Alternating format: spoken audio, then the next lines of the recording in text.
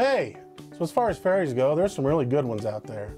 You know, you got your Tinkerbell, everyone loves her. You got the Tooth Fairy, you know, because you're gonna get some money. And of course, you got the Fairy Godmother, because she makes your dreams come true. Unfortunately, that bell that you hear ringing doesn't mean that I get my fairy wings. For the Poop Fairy, that means I got another pickup. You know, you may not realize it, but dog messes left on the ground can cause a real problem. If these little nuggets get washed down the storm drain, they go directly into Plum Creek. That is not good. Looks like another pickup. This one's in Butterfield Park.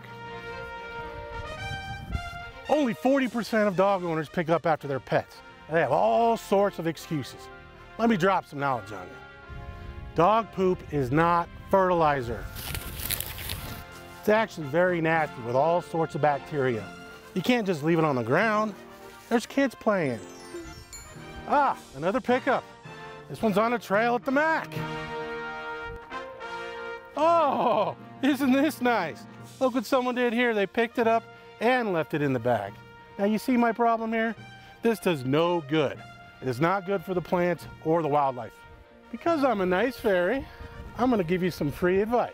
If you get caught leaving your dog's poop on a sidewalk, trail, open space, or park in Castle Rock, that's a fine of up to $100.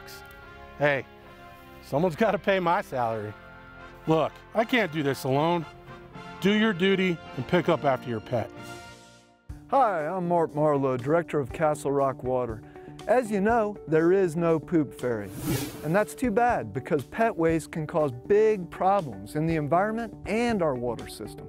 The bacteria from pet waste can make people very sick, whether it stays on the ground where kids play, or it gets tracked into our homes from our shoes, or even if it gets washed into our creeks.